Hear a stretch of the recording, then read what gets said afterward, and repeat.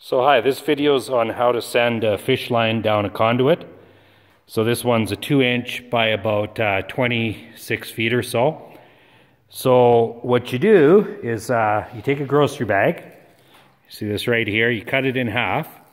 You just put a string through the handles of the grocery bag and just put it in one end of the conduit. This is obviously normally underground. I'm just gonna bury this with the string line in it. It's just for my to put an extension cord over to my chicken coop for my shop, so I can run over it and stuff, and I don't have to worry about the cord. In the winter, I'll just pull it out, hook the line on the cord as I pull it out, and then in the spring I'll just keep doing that way. That way I can cap it, no moisture gets in.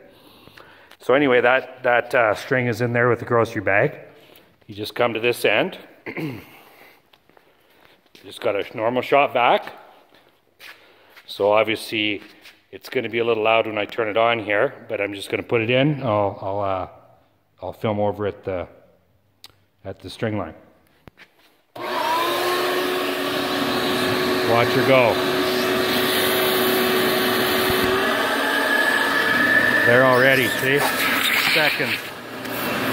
Hope that helps you. It's a great way to do it. Thanks for watching.